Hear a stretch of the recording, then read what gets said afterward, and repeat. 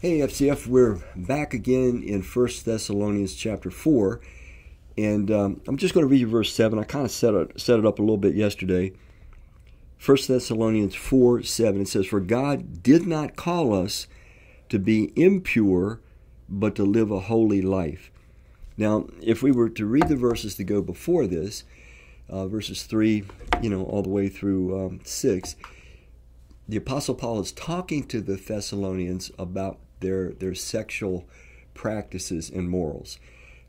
He's trying to show them that Christian sexuality, or the sexual practices of a follower of Christ, need to be polar opposite of the culture.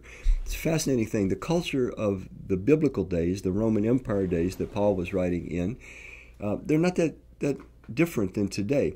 For example, it was not an unusual thing for a male, a citizen of the Roman Empire in those days, to have a wife, to also have a mistress, and to also, as a recreational outlet, go to prostitutes regularly. And that was never even looked upon as being sinful or immoral. And it was just the culture. It was just something that people did.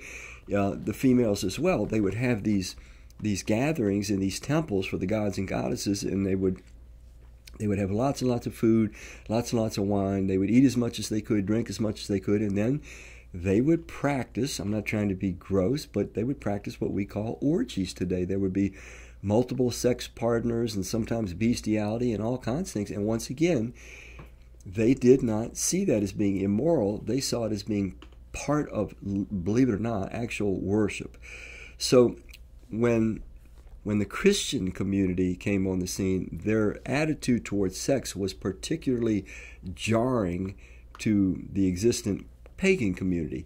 And Paul is saying there needs to be this contrast. So let me read that verse 7 again. He says, God didn't call us to be impure, and if we were to read the verses before, he's talking about sexual impurity, but rather to live a holy life. Now, once again, what I said yesterday, there's so much emphasis in Christian churches about just finding your way to get to heaven, and usually it revolves around you just got to believe the right things. I've even heard jokes, like when you get to the gate of heaven, Peter will be there and he'll ask you these questions, why should I let you into the kingdom of heaven? And you have to have the right answer. And this is just nonsensical. Whereas human beings broke trust with God, going all the way back to the Garden of Eden, and we became primarily those that trust in ourselves and we do things our way. When God revealed himself in Christ, the goal was that God would win back our trust, because human beings were made by Christ, for Christ. We can't be fully human and fully alive apart from him. We're image-bearing beings, and so we're made to live in unity with God. So when that trust is restored, though, that trust is relational and it's dynamic, meaning this: now the infinite Creator needs to guide me and guard me, because I don't know the way he designed me. I don't know the way life was meant to be lived. I don't know what I'm doing wrong, and I often don't know what is the right thing. So once we return to our infinite Creator, we who are finite, it is only appropriate that we trust him, and then he helps us to learn, and in that learning we put what he teaches us into practice, and in the doing we develop. This is God's dynamic process of transformation. But I'm emphasizing transformation.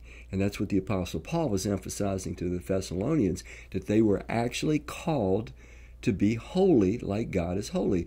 Now, God's holiness, it's kind of hard to articulate it accurately, but essentially it's just this: that God always does what is unselfishly, sacrificially good, regardless of what he himself is thinking, feeling. He's predictable. He's always good. He always uses his power under the bridle, under the harness of his sacrificial love. So we're invited to be partakers of his holiness, that all the powers that we have as human beings, we're only going to use those the way that God has created them to be used. We're only going to use them to do good, to bless others. We're not going to use them to selfishly gratiate or satisfy our own desires that may be good sometimes and not good. So key point in 1 Thessalonians 4:7 is that we actually are invited by God to become holy. Now, I said something earlier, I'm going to repeat it and close with this. It is in the doing that we become. There was a time when you and I could not read, but someone started to coax us, hey, learn these things called letters, and we learned A, and then we learned B, and then we learned C, then we learned a little alphabet song. So we started working, doing something. Then we started learning little words like jump or light or flip the dog in my day was in everything. So we kept at it. It was in the doing, the doing of work, that we developed to one day become full-blown readers. And all the joys and all the opportunities that being able to read opens up to us. But I want you to see, this is God's developmental process. He's infinite. He knows what is right, knows what is best, knows the way He designed us. He shows us, He invites us to partake of it. And we have to be willing to start doing what He asks us to do before we can actually do it. I want to repeat that. We have to be willing to start attempting to do what He asks us to do before we can actually do it. Think about it. You had to attempt to start reading before you could ever do it. It was impossible for you to read, but you started fumbling around with letters, and then you learned the little song, the little alphabet song, and so forth. God calls us to do things that initially are impossible, but as we attempt to do them, trusting in Him, we get what we can do them a little bit, then we can do them a little bit better, and then a little bit better. Before you know it, we can do it on a very high level, and it almost becomes automatic, and we are changed beings. You could apply this to almost any field. You could take a musical instrument. You can go from not being able to play an instrument to, if you stick with it long enough, to being a full-blown musician, a true transformation. So, you and I have been invited to be partakers of God's holiness.